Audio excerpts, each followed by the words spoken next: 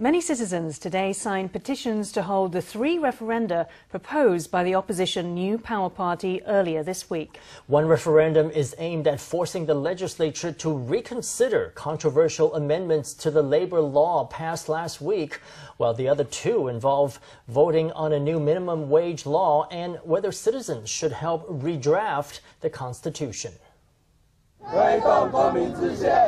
Holding placards and shouting slogans, the New Power Party is pushing for referenda on the recent amendments to the labour law and redrafting the Constitution with the help of the public. People today enthusiastically signed their petitions. 满意现在这样子的决策啊，所以只好用这样的方式来达到想要改变的这个目的。 The New Power Party launched petitions simultaneously in 6 Taiwanese cities in support of the 3 referenda. By January 19th, they are expected to gather together 1,800 supporting signatures for at least one of the proposals, which would officially complete the first stage of the referendum process. After this, another 260,000 signatures will be needed for a second stage to be completed. Once finalised, the referenda can then be held before the year-end municipal elections.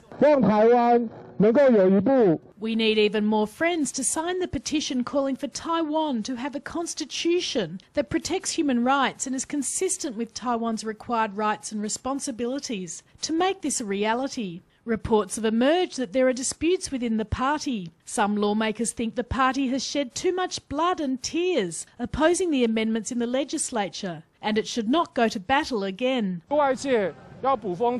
Everyone is making groundless accusations and is making too much of things. My sincere message is, don't waste your breath. While denying the reports, Huang called for unity in the party. After all, on January 20th, the party will announce its first round of candidates for county and city councillors for the year-end elections. There are fears that splits in the party could influence local campaigning.